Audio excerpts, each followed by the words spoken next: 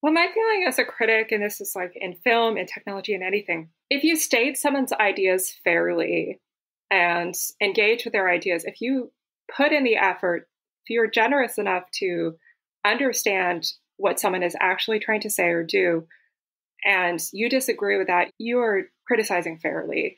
And a lot of these companies cannot deal with critics because as soon as you see them for what they are, they crumble.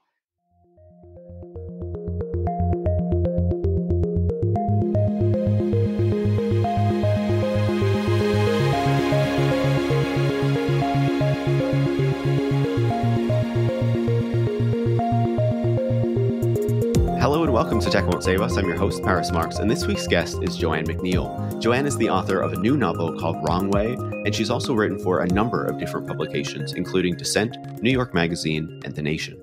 Joanne was actually one of the first guests way back in the early days of the show in 2020, and I've been looking forward to having her back on the show.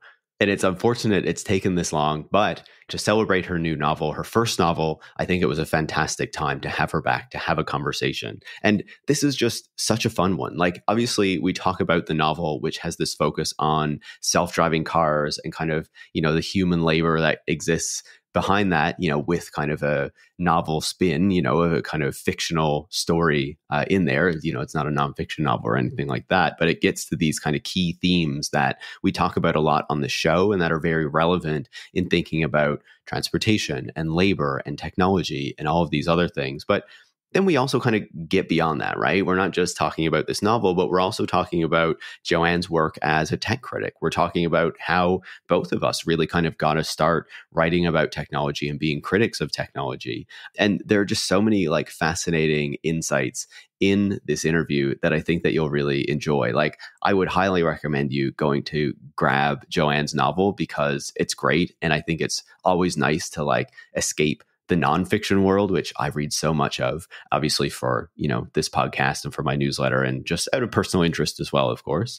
But it's so nice to like step outside of that and, move into a fictional story and just like get into a different world and a different person's kind of experience for a while. And, Joanne's novel really does this fantastically well. I think it's one of those like kind of key tech critical novels that I'll often be kind of recommending to people, like Tim Maughan's Infinite Detail or, the works of Ursula Le Guin, who of course comes up in this conversation. And of course, Joanne mentioned some other kind of science fiction writers as well. But yeah, it was just such a pleasure to have Joanne back on the show. I feel like I shouldn't, go on too much longer in an introduction and should just let you get to our fantastic conversation. So I'll just say, if you do enjoy the conversation, make sure to leave a 5-star review on Apple Podcasts or Spotify. You can also share the show on social media or with any friends or colleagues who you think would learn from it. And if you do want to support the work that goes into making the show every week, so I can keep having these conversations with people like Joanne, so we can keep holding the tech industry to account and giving you new insights and perspectives on how this industry works, you can join supporters like Kent in Mystic, Connecticut, Matthew in Seattle, Washington, which he describes as the capital of acquiescent centrism, Yuriko in Los Angeles, and Johannes in Falkensee, Germany. So thanks so much to all of you for supporting the show, and you can join them by going to patreon.com/techwon'tsavus and making a pledge of your own. Thanks so much and enjoy this week's conversation. Joanne, welcome back to Tech Won't Save Us. It's always great to talk with you, Paris. I'm so excited to have you on the show again. Like, you were a very early guest with your original nonfiction book, I guess, that you wrote, I guess a few years ago now. The show has been running for 3.5 years, so it has been too long. But it's really fantastic to have you back on the show because I'm a great admirer of your work. And, I just think you do such fantastic work on the tech industry and beyond. And so I'm very excited to dig into your debut novel with you. Oh, thank you. So, I want to start with the novel, right? Obviously. And I'm wondering, you have written a nonfiction book in the past. As far as I'm aware, I think you're working on another one. You've obviously written a bunch for a bunch of different publications on tech topics, on, film, on, so many different things. Why did you decide you wanted to write a novel in this moment? Why did you decide you wanted to kind of expand into this other form of writing? In my case, it was returning to the kind of writing that I started doing. And it's a matter of there's writing that's public because you found someone to publish it and broadcast it outward. And there's a writing that maybe it's a little bit difficult to find someone interested. And that's been my experience with fiction. So, 20 years ago now, I was pretty diligent about working on science fiction stories, and I was always working on a novel. I completed one. It was not very good. I had always been writing fiction, and then sometime around 2008, 2009, I was feeling a little bit alienated by writing communities, and especially sci-fi writing communities, because that was a time when the fascination in sci-fi writing communities was Joss Whedon TV shows and like these products. And I was trying to talk to people at conferences about J.G. Ballard, Michael Moorcock, this like tradition of 70s sci-fi writing that was very radical and experimental. And I couldn't find a community, and I took a break from it. And I started writing a blog that was a lot about technology and culture, a lot of tech criticism. From there, editors found my work, commissioned criticism and essays for me. And that's how I went down that path. And because I was getting so much, like, not like a famous author, but I was getting attention for this work, it was validating. But at the same time, while I was working on Lurking, so I got the book deal in Lurking 2016, I made a goal for myself to publish a short story a year, to at least not write that part of me off. And I stuck to it. And I had always had some novel idea in the back of my mind, nothing that came to conclusion. But the funny thing with this particular book, I started it basically immediately after I finished Lurking. And I had this idea, the concept felt right. I had a sense of what I wanted to put into this story in terms of character and setting.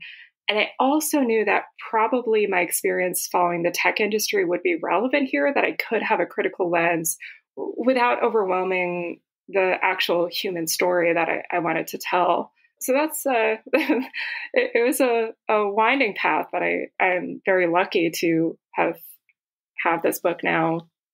I mean, by the time people hear it, it'll be on shelves in bookstores. Which is always so amazing, right? To like walk into a bookstore and be like, how is my thing right there among all of these other people? Like it doesn't feel right. Yeah. But I find it so fascinating to hear that story of yours. And it's the first time I've heard you describe it in that way, because I don't know, I relate to it a lot, right? Like I used to write a lot of kind of fiction back in the day and then kind of gave up on it because I was like, I don't know, I can't do this. Like, I don't know if I'm doing this well. And then I started blogging on Medium, and that was how editors found me. And like, I kind of slowly started to write for like some smaller publications people have never heard of. And then like for Jacobin, and then like, it kind of grew from there. And then last year, I had my first book published as well. And so just hearing you kind of like describe that trajectory, I'm like, wow, that's kind of wild that like other people have kind of had this similar-ish experience. Like it's still different in many ways, of course, but yeah, I don't know. I wonder if it's kind of like how people kind of got their start at this particular moment when we both started kind of doing this kind of writing, I guess. I don't know.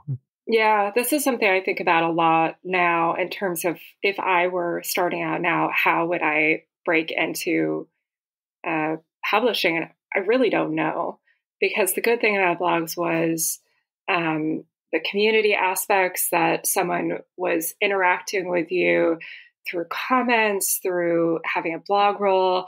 And there was something inviting and porous about the community aspects at that time.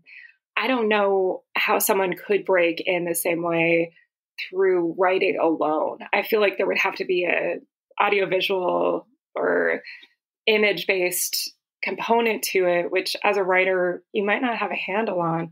Because I can say, like, many of those experiences, when I was working on this blog, I had a day job in a call center, and it was pretty bleak. And I think now, how does someone who has a day job in a call center get to not just write a novel, but maybe write a book review in The Nation, which of all places, The Nation should be aware that certainly there are astute readers who work in call centers.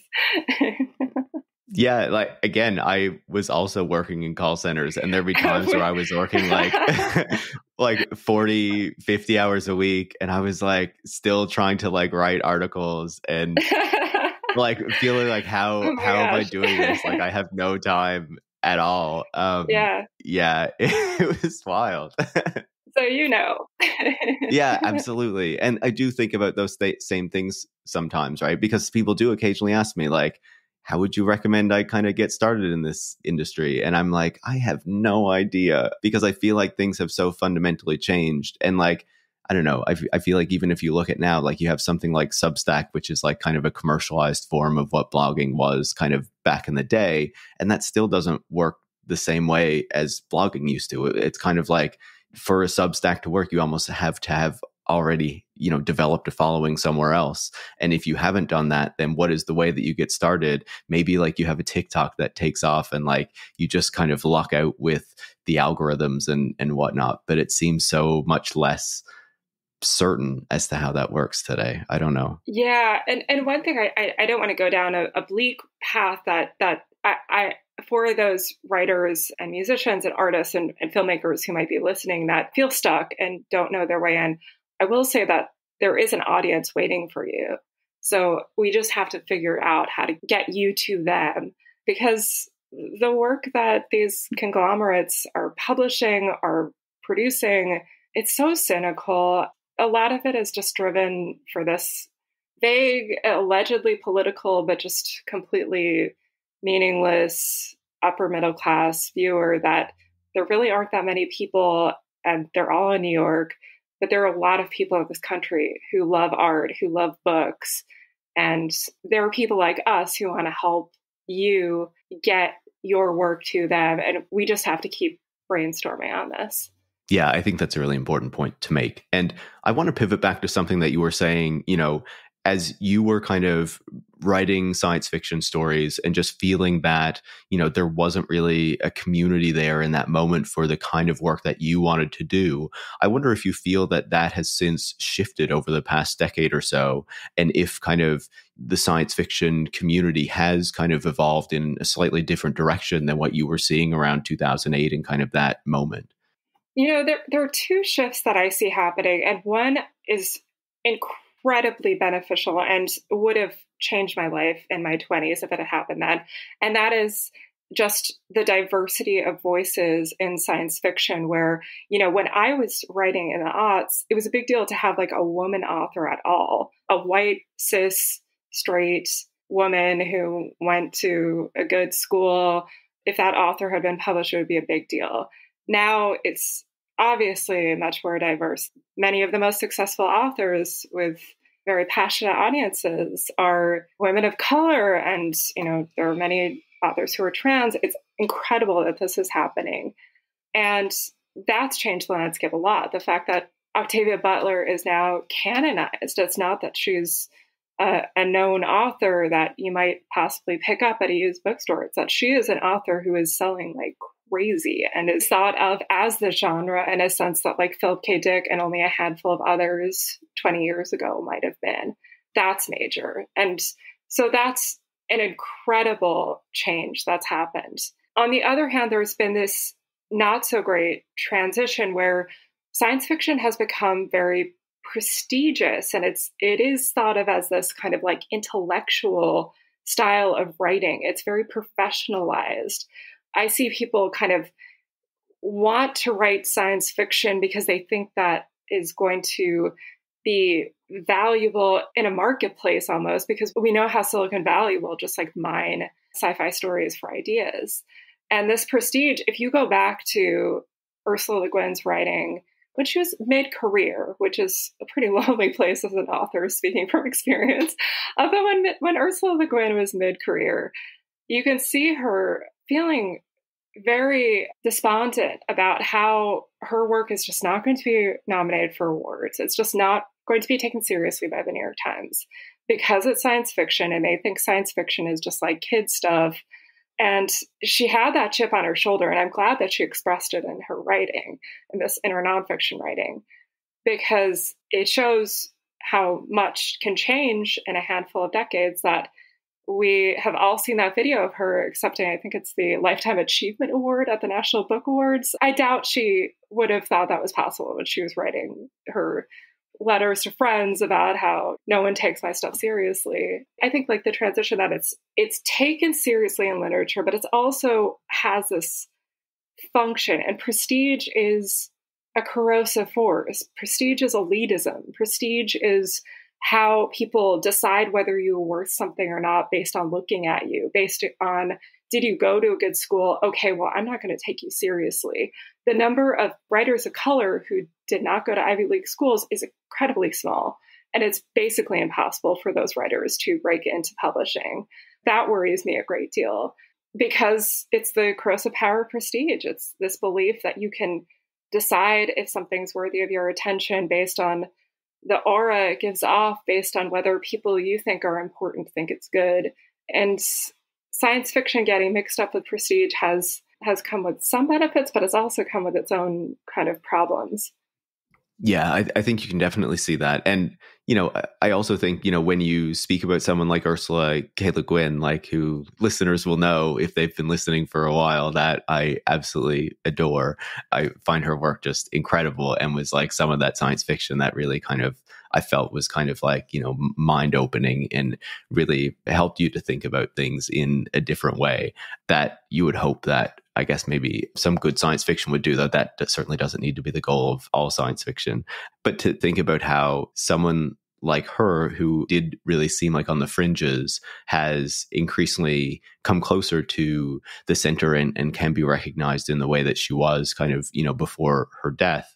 But then I feel like also when you talk about kind of that elitism, which I feel like is something that has always been there, but I wonder if you feel like it has almost become in some ways more corrosive and more present, and not just in kind of the art world, but in a way where we see it increasingly kind of throughout society, especially when we have a society that has become so much more unequal than it has been in such a long time.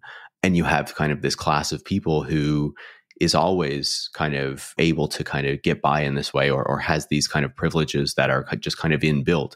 Whereas you have this kind of growing kind of mass of everybody else who is just stuck constantly competing for not nearly enough.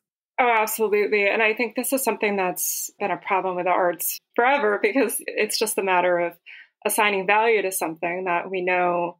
The whole economics example of if you're in a desert and someone offers you a bottle of water for $20, okay, you're probably going to take it if you're thirsty.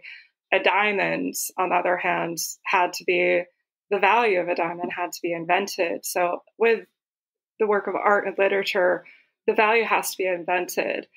And I find as a writer, one thing that I do value as community are those people who they can walk into a used bookstore, pick up a book off the shelf they know nothing about, read it in the privacy of their mind, commune with someone else's mind, assess it on its own merits, and have a really beautiful experience that was not shaped by someone else or shaped on who you are for liking this author, which is another problem too. It's like, are you a smart person because you picked up this book by an author who's allegedly smart? But I think there are still so many people, and I'm lucky to have a lot of friends like this who I know love that privacy that you can have with a book and love just making up your mind in that privacy.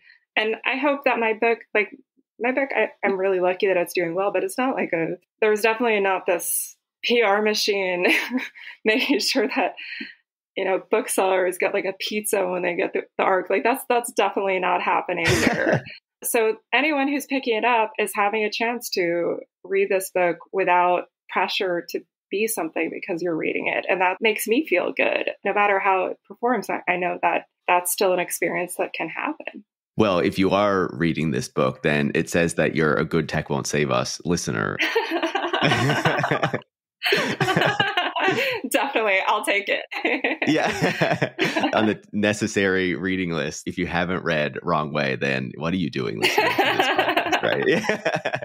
But I do want to pivot to talking about the book itself and more of its content rather than the wider world of kind of literature that it lives within. And obviously part of the reason that you're on the show is not just that, I have a deep respect for you, but also this is a book that, really kind of touches on a lot of the topics that, I talk to people about on this show all of the time. And so tell me about kind of the idea for this book. Where did it come from and why was this the story that you ultimately decided you wanted to tell in your debut novel?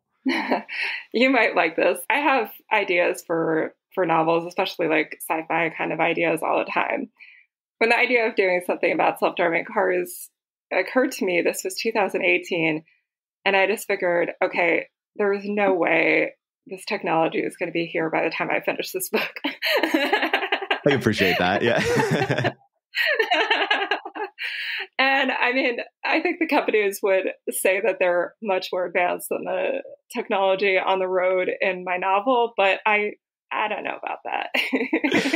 Yeah, and maybe you should describe, I don't know how much you want to kind of give away in spoilers or whatnot, but I can say a little bit, which is that this is a company that is running a fraud. And I think what they are investing all of their time and energy into is with the aura, the marketing, the messaging, the messaging that sounds a lot like leftist slogans that has a purpose of confusing people. It's a company that's not just allegedly progressive at hiring policies, but also a lot of its core beliefs are anti-hierarchical, which as the novel goes on, you'll see do not add up because the founder has an ideology he calls the holistic apex, which is basically how everybody is a peer. And I was a little bit inspired by holacracy and things like that at Zappos, but I wanted something a little bit more like if one of the Silicon Valley billionaires started following a lot of DSA types, like the really public DSA types, and it was like, I bet I could do this. I bet I could say these things and still be everything like I've always been. I mean, Dan Price would be another influence here, the guy in Seattle who I feel like he probably did tweet out things like every billionaire is a policy failure. Absolutely. And to be clear, Dan Price is the guy who paid everyone at his company $70,000 and got this big kind of PR boom out of it. And then, there were some stories about how he was pretty terrible human being actually, but a lot of this stuff was swept under the rug because he got this kind of marketing lift from this big kind of PR story that he did basically. Yeah. And there are a few others out there who have made it a mission to solve capitalism or say things like, capitalism has failed us. And I'm like, okay, it doesn't seem like it failed you. What exactly are you proposing if it doesn't involve giving your money away? The billionaire types who are far right and clearly believe these things were no joke. I mean, Peter Thiel, Elon Musk, cannot overstate how frightening that power and that belief system attached to that power is with that money. But then there are people like Jack Dorsey who are really vague and will spin some fairy tales if it puts them in a position that they feel like they need to be. Yeah. And one of the things I was quite struck by reading the book, especially when your kind of founder, Falconer Goody, I don't know if I'm pronouncing that properly. Falconer Guidry. Okay. I'm terrible at pronunciations. It's okay. But every time that he kind of shows up, and, it should be no surprise given, how long you have been kind of writing about these companies and these people, but you're so skilled at kind of replicating the language that these tech companies and these founders use in order to kind of boost their products and themselves and talk about these weird ideas like the one you created for the book Holistic Apex. What was it like kind of having to come up with your own version of tech bullshit for the book? I kind of set as a goal for myself to make this incredibly satirical and fantastic, but also as people are reading it, realize this could happen. There is something grounded in reality here. And what I was thinking is, how do I imagine something that's so absurd, but enough kind of wiggle work with the copy and the messaging, the founders and the company can present it as normal long enough, and then it's just running out the clock, because we're seeing this right now in this moment. We had this when your show debuted, Paris, like in 2020 or so. There was quite a lot of attention to these tech companies, and it felt like something was going to happen. It was called the techlash. I never really liked that term because I feel like that dissent had been there for a really long time. But there was definitely the issue of reining in big tech was galvanizing. Right now, we're seeing Facebook basically normalized. Like it's back to square one with the nonsense ideas that Mark Zuckerberg put forward, that Facebook is about democracy and friendship, taken seriously after all this time, and like it's a neutral force as opposed to a corrosive force. It really just takes sticking to that message and exhausting the public to let something that's clearly a disaster and continues to be a disaster continue. And with Facebook, we know the underclass that is making Facebook possible. We've heard so many stories at this point about the content moderators that make your fun times with your aunt and uncle leaving birthday messages or whatever people do on Facebook, who make that possible in the end, which is that they are driven to extreme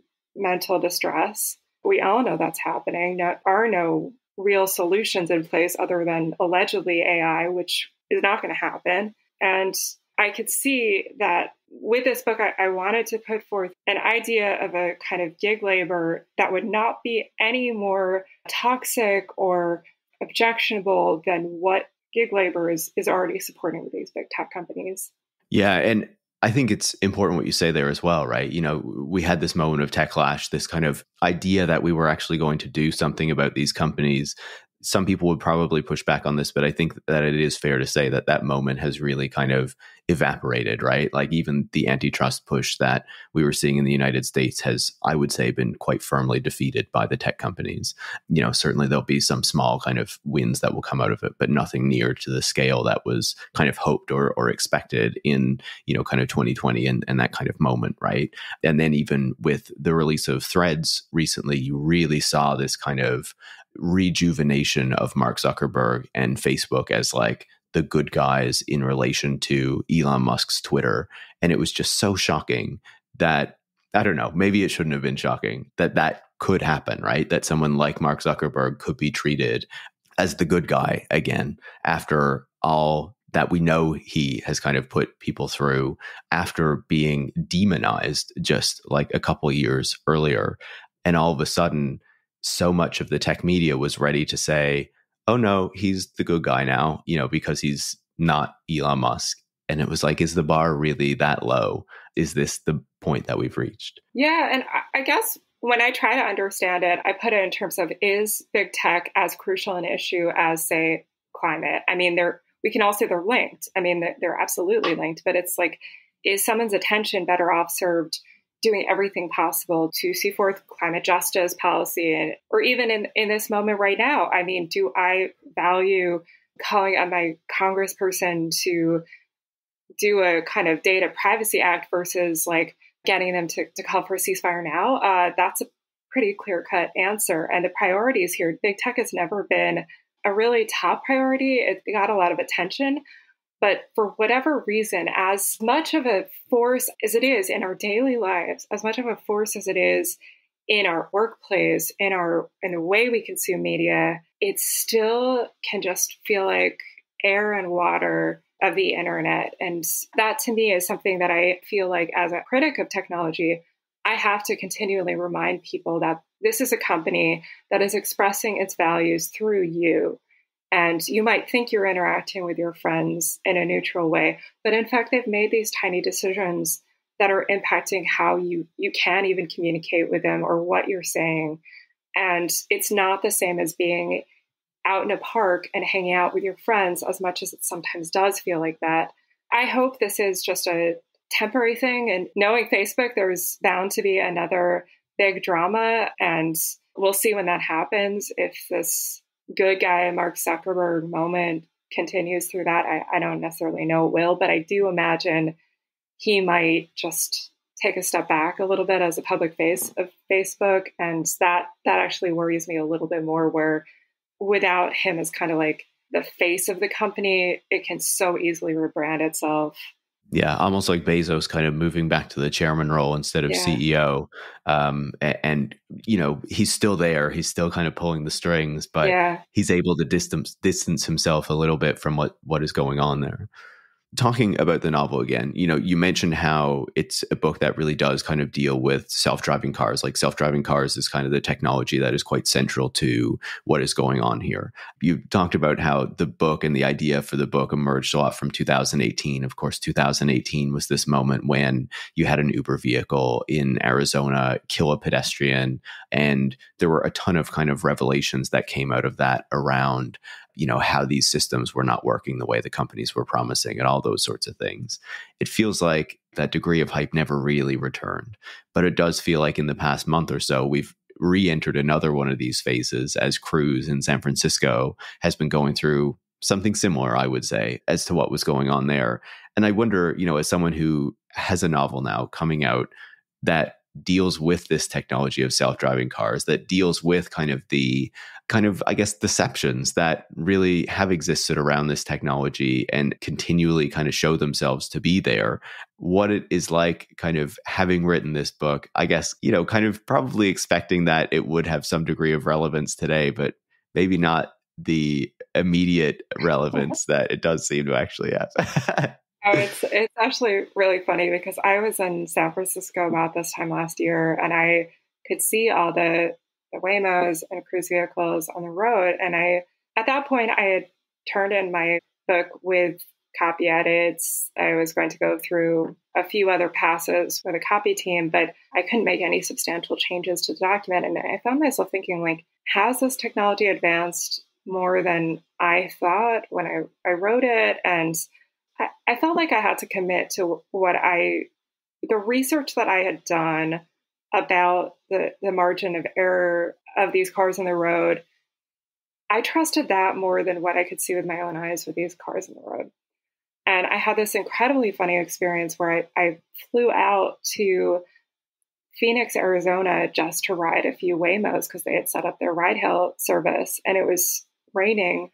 And every single car I booked was driven from start to finish by one of the remote operators. And that's when I kind of first learned about the remote operator workforce, which I think I kind of assumed that there were people who were pressing buttons or something if a car got stuck at a left turn. But I wasn't aware that if it's a rainy day, they will drive the car. And to someone else in the road, it looks like a Waymo going about its business. You have to be in the car to see that it's not a safety driver who's just observing. It's actually a driver driving. That struck me as very telling of this illusion that Waymo, again, this point that you've made in your newsletter, Waymo is not like all that much better than Cruise. And another thing that's funny about this moment is they're going through all these layoffs. Like, Google is not invested in Waymo's outcome at this moment. They've cut that stuff. They clearly do not intend to deploy many more of these vehicles because it is just like they shipped a demo. They are showing this as a demo. It can do quite a lot, but when there's a little bit of drizzle in Santa Monica, no, you're going to have the remote operators in the driver's seat again. And so who knows, maybe in 5 years, it'll be an idea that gets a lot of energy again because these Silicon Valley types are excited about the idea of a self-driving car. And I think that's something that I really dug into in this book. Is like, what is it exactly that excites them? Why don't they want to be the billionaire with a driver of their Bentley or Rolls Royce? Why don't they want some driver they can order around who can be their servant, who's going to do a better job than a self-driving car would? I think that's something that I really want to tease out, those class dynamics, in fact. That's so fascinating. I have never actually been in one of these self-driving vehicles. I was just in San Francisco last week and I was like, should I try one of these Waymos? Like, should I give it a shot? I was like, no, because I don't know. My stance is always like, if I don't need to use it, I'm not going to bother. Like, I don't use Uber. I've never used ChatGPT. Like, I don't care, right? And I don't feel that that makes my criticisms any less valid. So I didn't actually know that they had the remote drivers in the way that I know that there are remote drivers there who can intervene, but I didn't know that they kind of so actively, were engaged in moments when, the weather is so bad and things like this. And, as you say, this is a point that is really, obviously very present in the book, and that I feel like we see time and again, and that the book illustrates really well, is that it's always like a desire with these tech companies, not so much to get rid of the human labor, but to hide the human labor so that we don't fully know that it's there. What are your reflections on how that is kind of played out and how it's kind of so continual? It is so funny that the same people who will say something like, well, humans are lazy, humans make mistakes, they sleep too much, humans are not good at tasks that automation can do. And then when you look behind the curtain, who is solving the most difficult tasks that an automated system can do? Humans, of course. And humans who are like paid the least, respected the least. It's with every single AI application, as far as I know, because ChatGPT, this is the same. They are imperfect, and those imperfections prevent these products from shipping to customers or enterprises.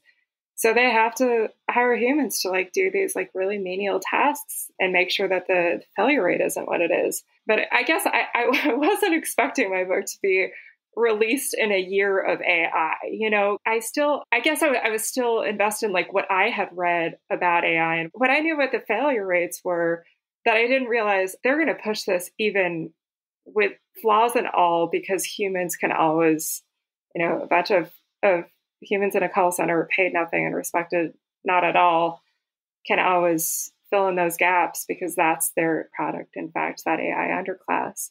And I think the other thing too is part of the reason I wrote it is because I'm a writer who can see myself taking one of those jobs. When I read about the content moderators for the first time, knowing I didn't take that call center job because it was my dream to work in a call center.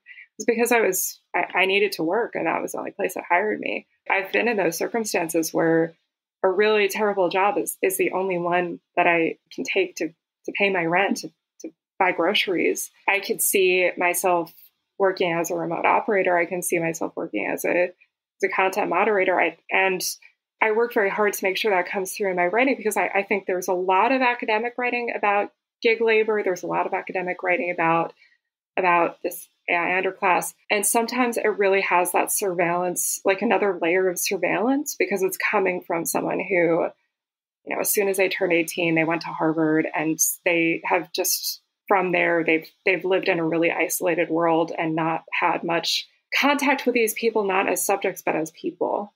Yeah, no, I think that's really well said. And I think that the book does that really well. It was, obviously I went in, I was like, this is a tech critical book because Joanne wrote it. I'm so excited. But then as I was reading through it, I was like, she's really kind of hitting the nail on the head with not just kind of, the problems with this industry, but also kind of what this has meant and what kind of, not just the inequity that comes with technology and the way that technology kind of forwards these unequal kind of work practices and, the kind of precarity that a lot of people have to experience today, but also what kind of living in this increasingly unequal society actually means for people and how that experience has kind of been transformed, right?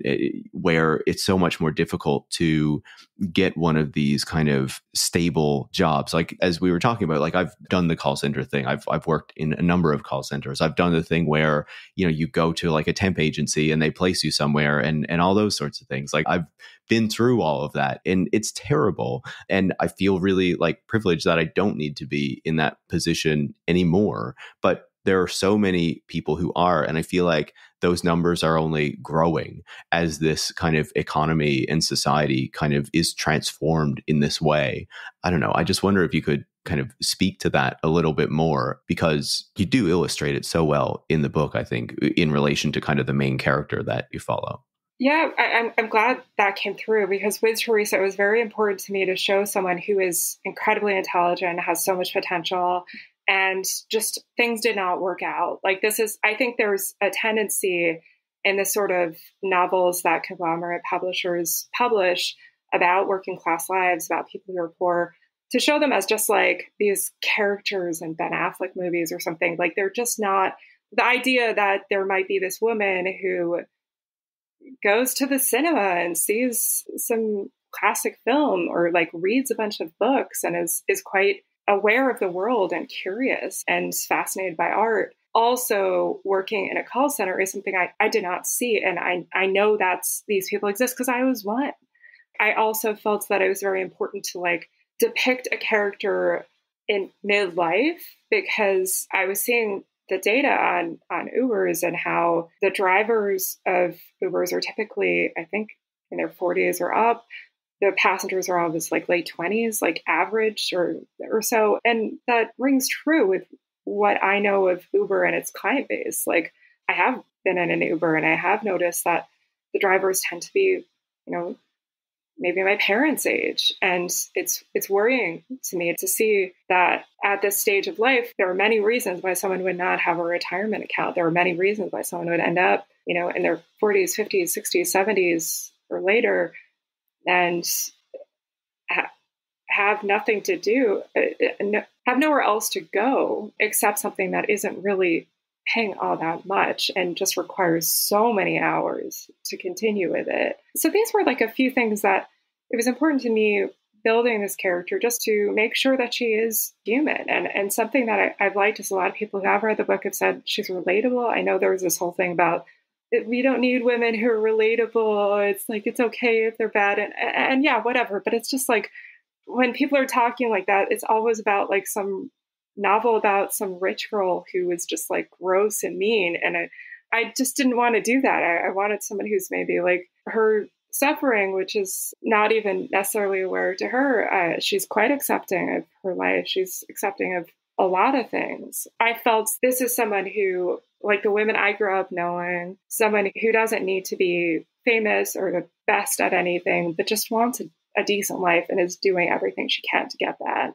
Yeah, I think it's really important. And I think it also kind of, to me, as I hear you describe that, it also kind of brings to mind the other work that you do, right? Where you're not just a critic of the tech industry, but I don't know if it would be right to call you a film critic or, you obviously write a lot about film and are really kind of engaged in kind of broader kind of cultural discussions. And I feel like one of the things that really stands out is when you look at kind of the depiction of the working class in a lot of kind of the mainstream kind of cultural depictions that people have, whether it's books or television shows or movies or whatnot, like it really doesn't get to, for the most part, what it actually feels to kind of be an average person in, especially like American society, if we're talking about this kind of today, and having to experience the types of things that you're talking about. Rather, it's a lot of the characters we see now are like somewhat wealthy or are in this kind of milieu where they kind of come from familial wealth, or they don't need to worry about it, or they're presented or depicted as being like broke or poor or working class or whatever, but actually have like a big apartment. And like, there's not this kind of like real reflection of that in the kind of lived experience of this person. And there seems to be just a poor kind of not only depiction of the working class, but it feels like part of that is because the working class is not allowed or, kind of pushed out of these sorts of cultural professions, I guess, in a way that they weren't in the past, which I feel like is another reason why your book particularly stands out.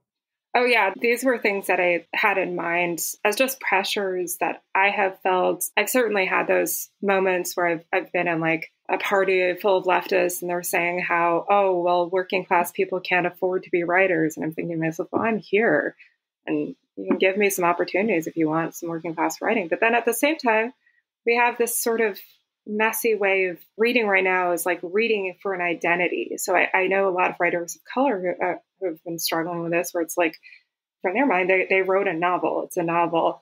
And a white audience, a white upper middle class audience is reading it as like instruction. It's like, oh, I read this book. Now I know what it's like to be Black in America, because everything is just like, they're perpetually learning. Like they didn't stop going to Harvard. And I'm so worried that my book is going to be like read like that like you read my book and it's a lesson in working class lives. No, it's more just like a snapshot of a reality that most people in our country are experiencing that is not depicted in literature, because publishing as an institution, especially New York publishing, is extremely biased against working class writers, or biased against a lot of types of writers, but there is a class bias there in play, definitely. And yeah, so like it was important to me to show her as someone who can still find joy, who can still have friendships, who can still be present in the world, and is not just someone on this treadmill for money, is actually in many ways has refused that treadmill. And one might perhaps say did it to herself because she doesn't want success that way. But from my perspective as the author, it's that's a lottery. You can strive and you can strive and you can strive, but only a handful win in that system, and they're lottery winners.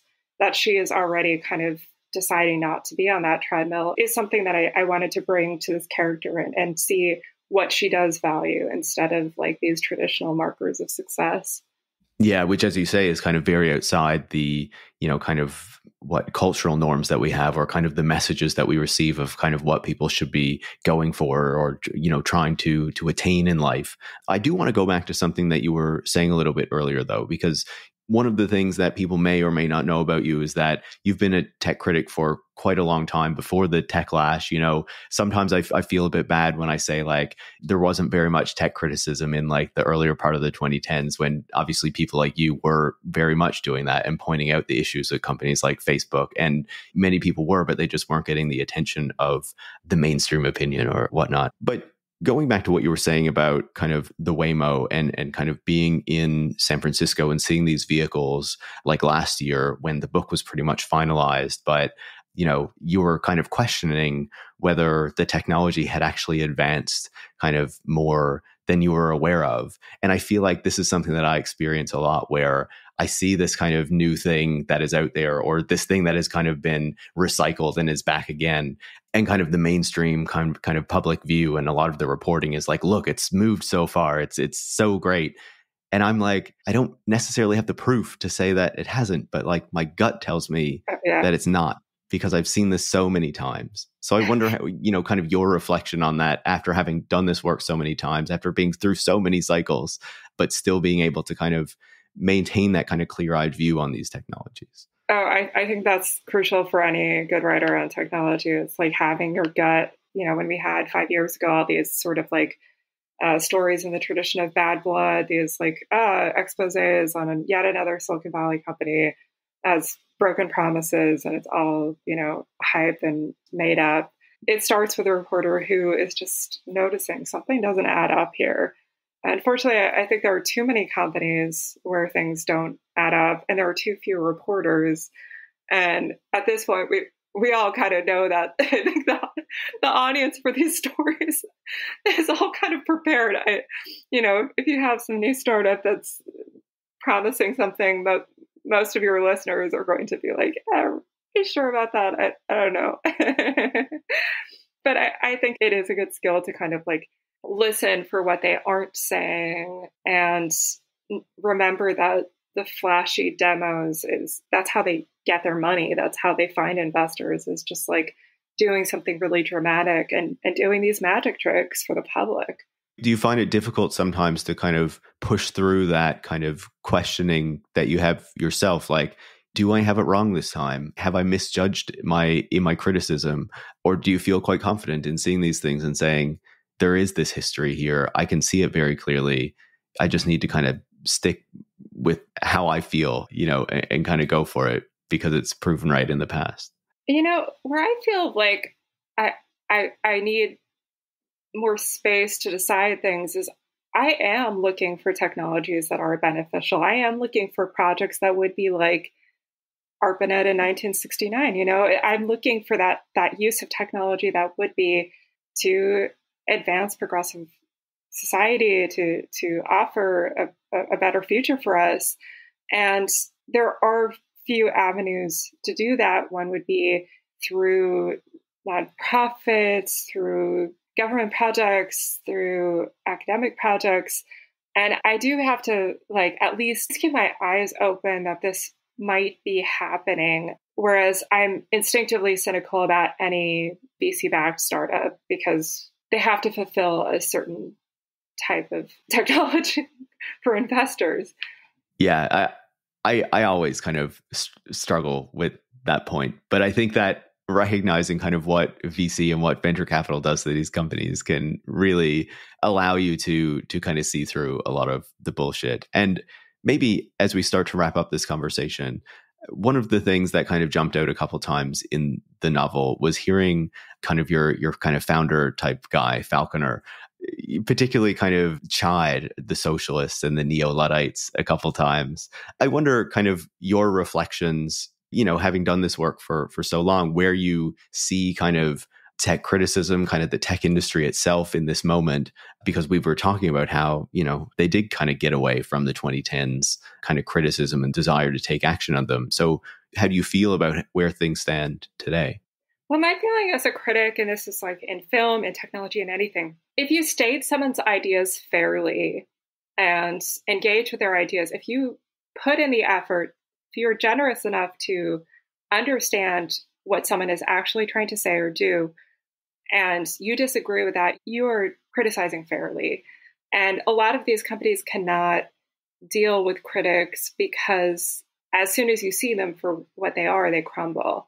That's something that I always keep in mind, whether it's a film or it's a new gadget. If you spend that effort to actually see what it is and not just like knee jerk, well, it's another startup. It's got to be garbage. I wouldn't write that piece because I just don't think it's needed. If I'm going to write a work of tech criticism right now, I'm going to actually engage with these companies and see what they are trying to build, why they're building it, what their purpose is, and then engage from there. And if they have a problem with my criticism, that also is revealing in itself. No, absolutely. I think it says a lot that the tech industry is so bothered by people who, just need to call out the very basic kind of harms that they do and can't even accept, that very basic level of kind of skepticism of what they're doing today, but what they've also been doing kind of the past couple decades, right? Yeah. I mean, pointing out that these self-driving car companies have remote operators as a labor force, that's just a fact. That's not criticism. These companies receive it like it's criticism. You can't hold a mirror up to them, and that says enough. Definitely. And what we've learned about Cruise recently is that it's something like 1.5 like remote drivers to the vehicle that they have in San Francisco, which is like, they claim to be making everything more efficient and driverless and blah, blah, blah.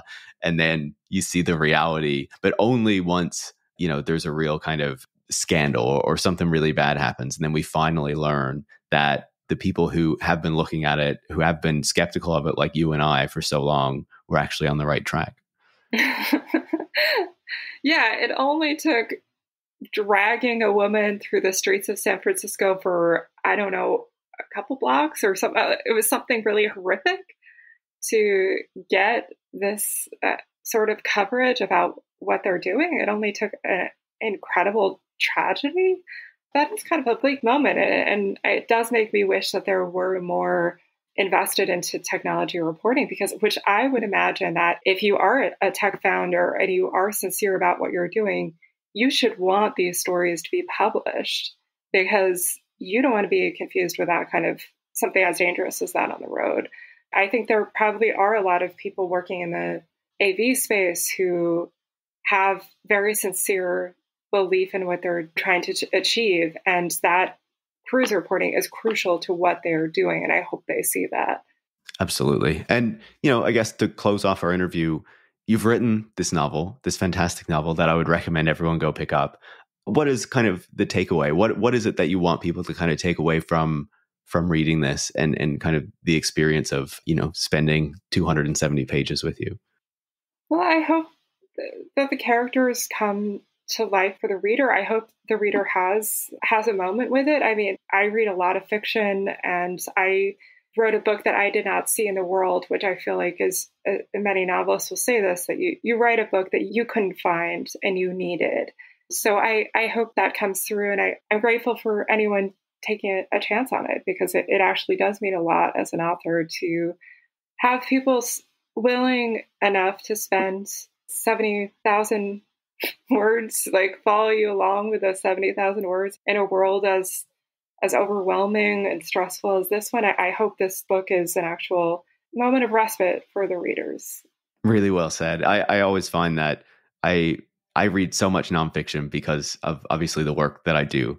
And I don't get to fiction nearly as much as I would like to. But then occasionally when I do get to pick up a book like yours and spend that time to just kind of give myself to it, it's always such a wonderful experience. And so, I would just wholeheartedly recommend people pick up the book because it is really fantastic. And congratulations on having written it, having it published, on having it arrive in this kind of perfectly precise moment that works so well for it.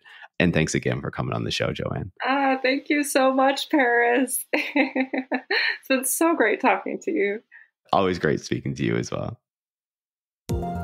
Joanne McNeil is a tech critic and the author of Wrong Way. Tech Won't Save Us is hosted by me, Paris Marx. Production is by Eric Wickham, and transcripts are by Brigitte Pawliw-Fry. Tech Won't Save Us relies on the support of listeners like you to keep providing critical perspectives on the tech industry. You can join hundreds of other supporters by going to patreon.com/techwon'tsaveus and making a pledge of your own. Thanks for listening, and make sure to come back next week.